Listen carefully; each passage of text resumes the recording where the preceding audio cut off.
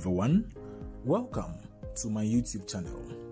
In this video, we want to look at a plain chest radiograph and note the pathologies on the plain chest radiograph, and then very importantly, see the common causes of the pathologies we see.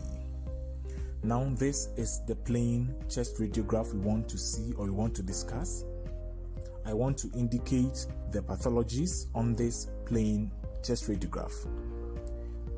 These are the pathologies as indicated, and then on the right side of the chest we have one here, we have another, and the last I would want to indicate here. Now this pattern or this chest radiograph shows multiple pulmonary nodules, classically described as cannonball metastases. Now this pattern or these nodules are very common in the bases of the lungs as indicated by these black circles, principally because the base of the lungs are highly vascularized compared to the apex or the apexes of the lungs. Now, the cannonball appearance or the cannonball metastasis is the most common radiographic pattern of pulmonary metastasis, meaning the spread of a cancer from a primary site into the lungs. This is the most common radiographic pattern you will see if a patient has that condition.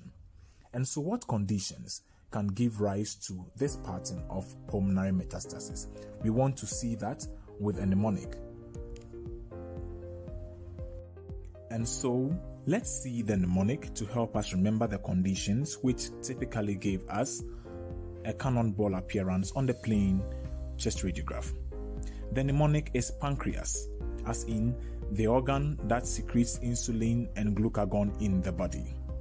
Now we are going to spell pancreas as capital P, capital A, small n, capital C, capital R, capital E, small a, and capital S, indicating that the letters N and A are not part of the mnemonic really.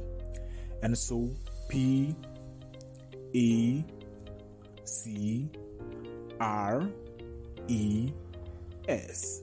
So P for prostate carcinoma, A for adrenal carcinoma, and then C for choriocarcinoma, one of the types of the gestational trophoblastic diseases we know, R for renal cell carcinoma, E for endometrial carcinoma, and then S for synovial membrane carcinoma. Now I wrote C and R, in other words choriocarcinoma and renal cell carcinoma, because these two conditions are the most common causes of cannonball appearance on a plain chest radiograph. And so please note that although we've mentioned other causes, C and R or choriocarcinoma and renal cell carcinoma are the most common causes of this radiographic pattern. Now guys, while I have given you the traditional mnemonic used to remember the causes of this radiographic pattern, we should also note that there are some conditions that can cause this radiographic pattern, although they are not part of the mnemonic I gave.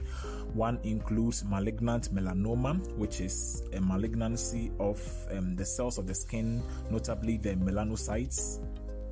We have malignant ovarian tumor. It can also give you that radiographic pattern when it spreads to the lungs. A spindle cell sarcoma, so you can have a spindle cell sarcoma of the thigh. When it spreads to the lungs, it can also give you a cannonball appearance. Then we have leiomyosarcoma of the uterus, so we have the smooth muscles of the uterus undergoing malignant change and then spreading to the lungs. It can give you that pattern. And then colorectal cancer.